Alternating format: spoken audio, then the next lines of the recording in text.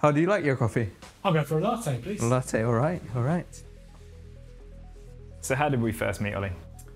As I remember it, we were in the halls of residence at uni, and you and Paavo were talking about synthesizers or studio equipment, and I came up behind Nothing's changed there then. Yeah. I came up behind you and I was like, I know about that stuff.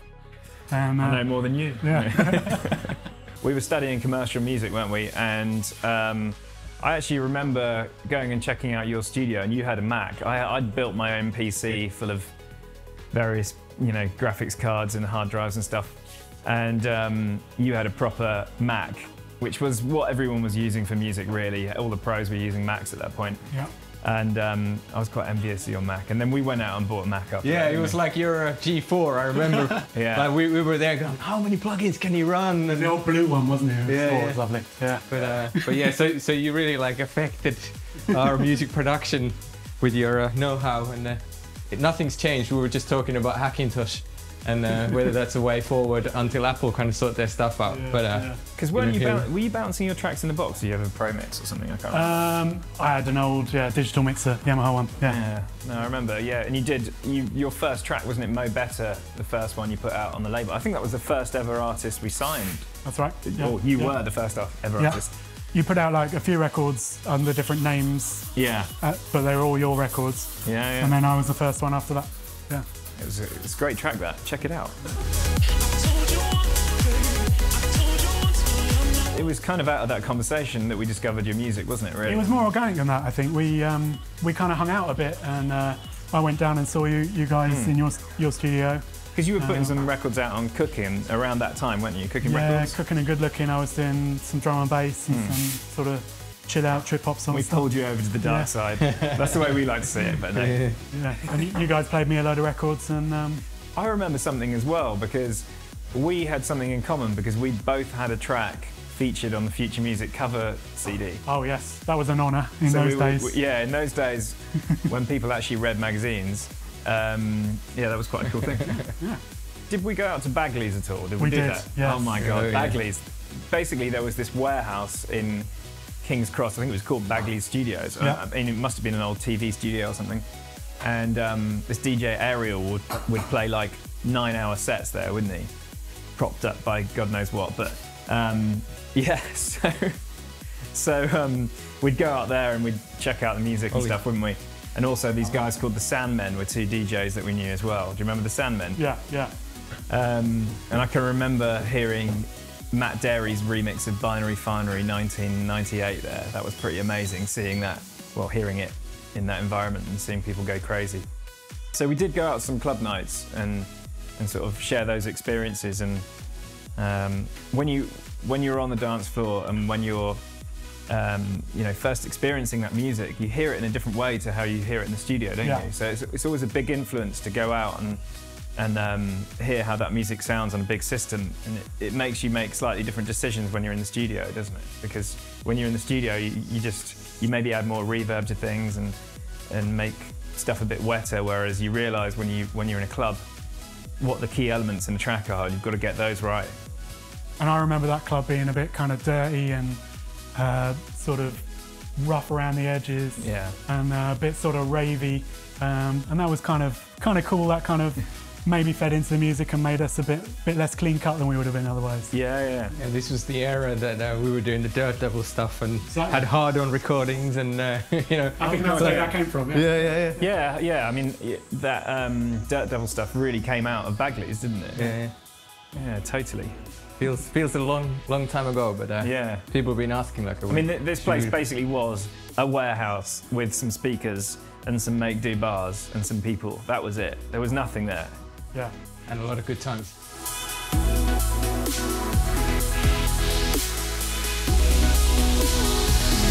So I think, the first track we signed was Mo Better, wasn't it? And then that was under the name Aspect, wasn't it? That's right. Yeah. And you did another one as well. What was the other one called? Because it was kind of Something Else was the other side. Something Else. That was great as well, actually. Which had that sample, You're Something Else. Yeah, I listened to that the other day, and it's surprisingly held up quite well. It sounds really clean, doesn't it? Yeah. So those were the first two tracks we signed. And then after that, I think you started working was it straight away, or a few records later maybe you started working with Mark Pledger? That's right, yeah. I think you guys introduced me to him. Right, okay. Yeah. Yeah. And that was the whole start of a big project. Yeah, and I mean, what was that? I believe that was one of my favourite Smith and Pledger tracks. I love that track. Yeah, yeah. Hammered that, played it so much. And then you did an update mix of it as well, didn't you, in 2004, which we hammered again. Great track. Yeah. I've always enjoyed being around you guys and the kind of energy that you bring to it. And the label's always been such a kind of positive, pushing forward kind of feeling to it.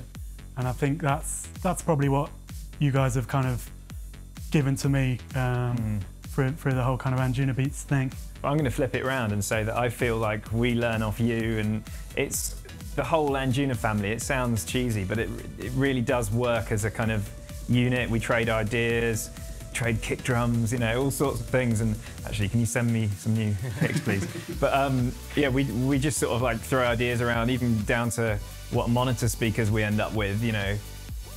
Ollie bought these Amphion speakers, and then sure enough, they've sort of made our way into our studios a little bit.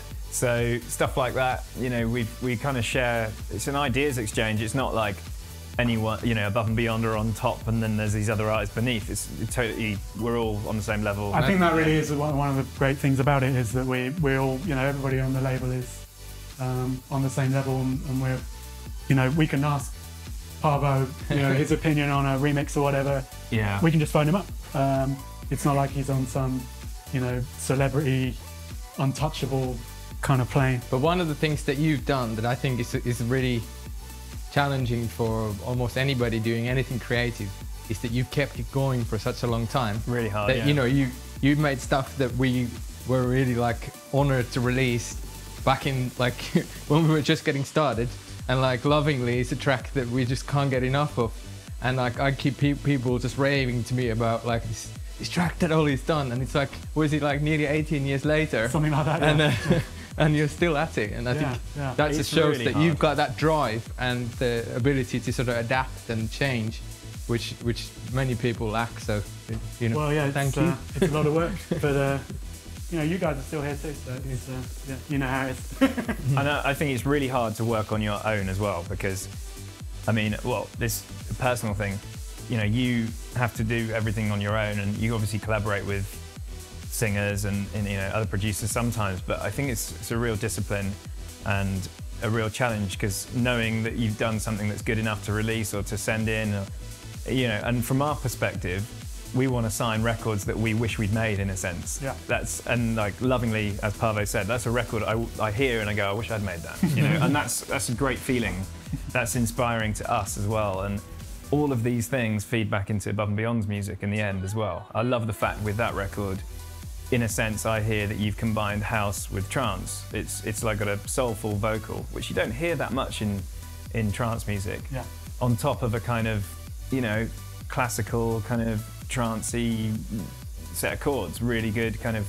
It almost reminds me of an old Darren Tate record. Yeah. Yeah.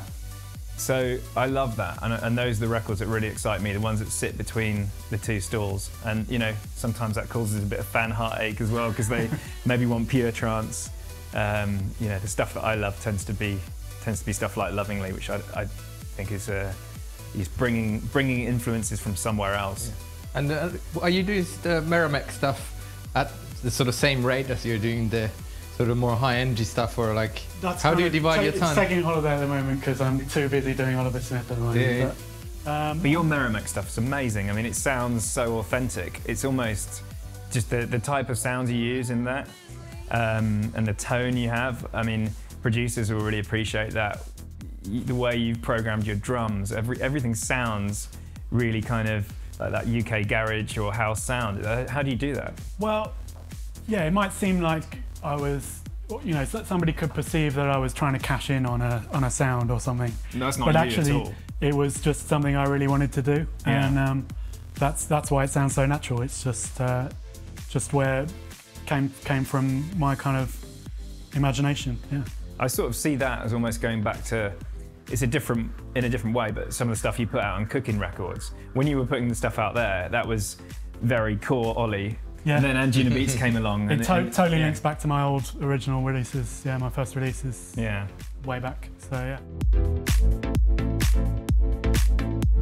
How do you see like the future of Anjunabeats and the sort of past year and stuff?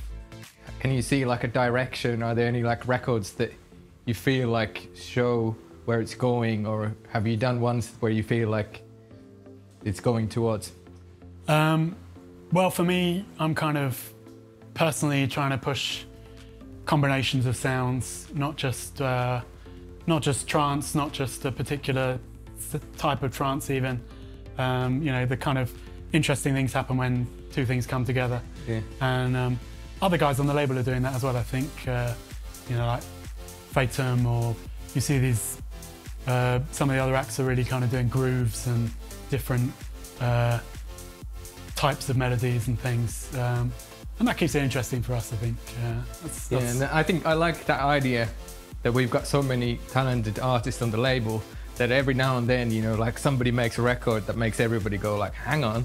And then there's this kind of interplay and a little sort of friendly competition between everybody that I like, actually. Like, yeah, keeps it all kind of pushing. I love it when somebody releases a record and I hear it and I go, damn, I wish I came up with that idea first. Yeah, because it pushes you forward. It's the obvious thing, like, why nobody thought of that? Yeah. You know?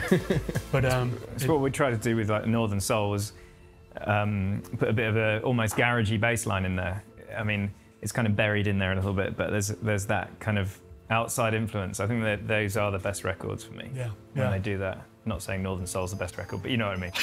that kind of thought is the way forward. So you've finished the final version of Worldwide 08. So what's been the kind of, I mean, what was it like putting it together, and was there kind of a idea of what you tried to achieve with it? What was the approach to it? Well, first of all, it was a lot of work. It's kind of, you guys have done a lot of these, but this is the first time I've done a proper compilation of my own. Yeah. And it was really important to me to have lots of upfront stuff. I really wanted to have the mix make sense as a kind of journey through it. And I also didn't want to have any kind of down points in the mix, you know, that kind of lost the energy or anything like that. So alongside that, I was also trying to get quite a lot of new Oliver Smith tracks on there. Yeah.